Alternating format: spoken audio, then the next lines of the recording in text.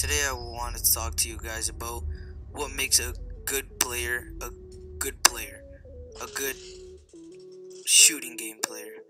I think it's split into two parts, the physical part and the mental part. Yes, there is a physical part to Call of Duty.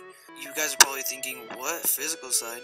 When I say physical, I don't mean sports and being fit or anything.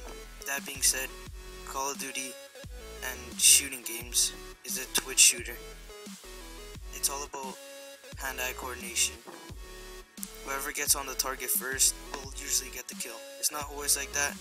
I know there's bullshit, there's lag and all annoying little twitches when you get shot, when your aim gets all over the place. Let's pretend that's not even a factor though. If you have good reflexes, 9 times out of 10 you'll win gunfight.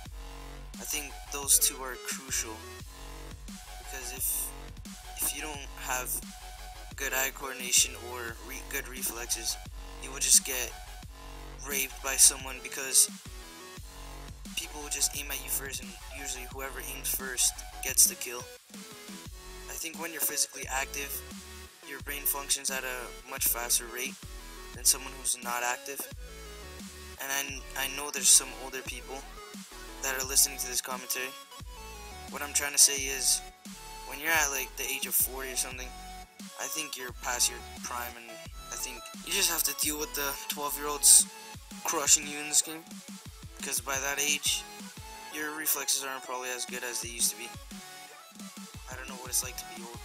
Well, the mental side to Call of Duty, it gets a bit complicated, but I don't think it's complicated, but to some it can be. One of the most important things you want to know about the Call of Duty game is when it comes out is map knowledge. Map knowledge is without a doubt the most important thing. What's map knowledge? Map knowledge is knowing spawn points, knowing enemy traffic areas, just stuff like that. As to learn how to learn spawn points, you'll see it all over the game.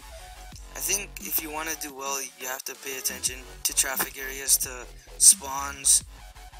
I think it's just the hot spots of the map where people like to run, where people hang out. Another thing to learn is camping spots. Everyone hates campers, I know, but to be honest, if you know where they camp and they usually just stay, it's very easy kills. Once you know how to counter the campers, it's not a problem at all. But yeah, learn camping spots and it'll save you a lot of frustration and getting mad, so yeah. I also think that it's a sensitivity choice. There isn't actually a certain sensitivity choice that it's the best. I think that if you're a sniper, someone that always locks onto people, long range shots, you want to be quick and accurate, I'd probably use the higher end sensitivities between 12 and 20 sensitivity, or like if the highest is 10, maybe go to 7 to 10. Next up is the medium range, like marksman rifles, like assault rifles. Low sensitivity, anywhere between the lowest sensitivity between 1 to 8, or if the highest sensitivity is 10, I'd go like 1 to 4.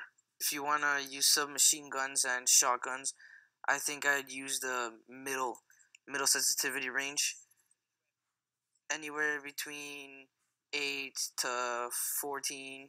I say this because you're in a close range and you would want to move around a lot just to see and make sure that the person around you doesn't kill you first, so you want to be aiming at them as quick as possible.